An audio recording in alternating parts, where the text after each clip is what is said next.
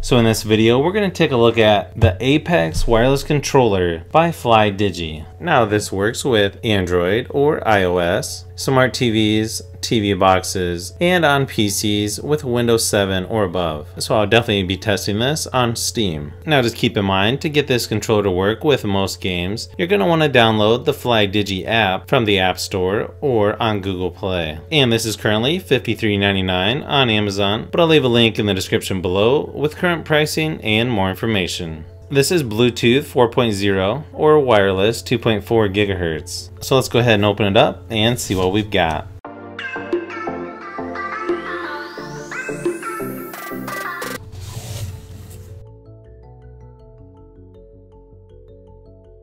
Okay, pretty nice presentation here.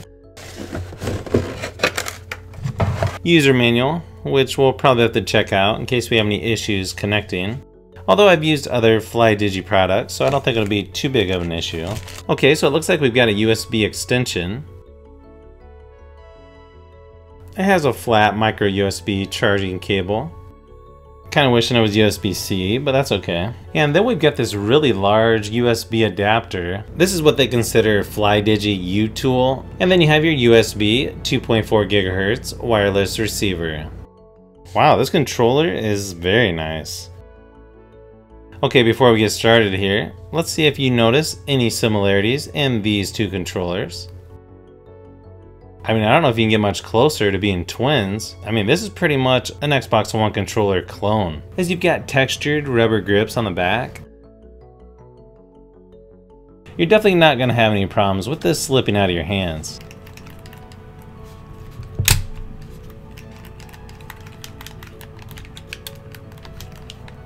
Okay, build quality, yeah, this feels just as good as an Xbox One controller.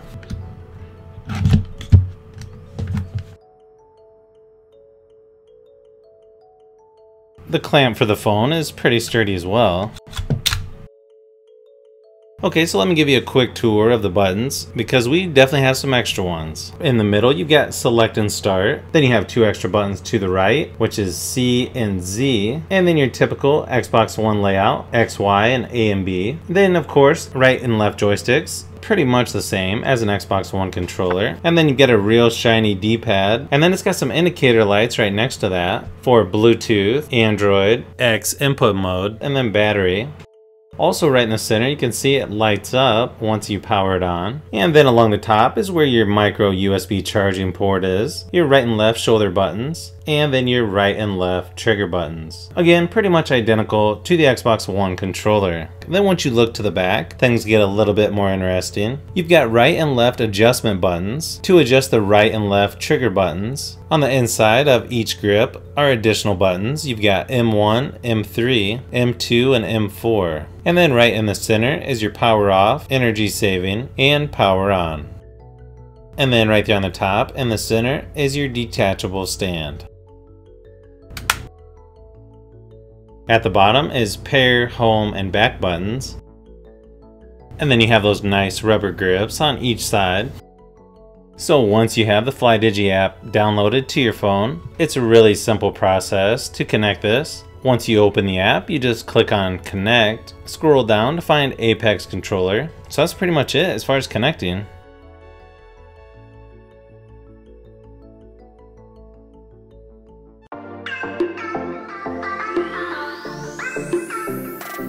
So at first, when testing this out on PUBG Mobile, I was having some issues, and then I realized there was an update. So after installing that and making a few tweaks to the button mapping software, I was off and running.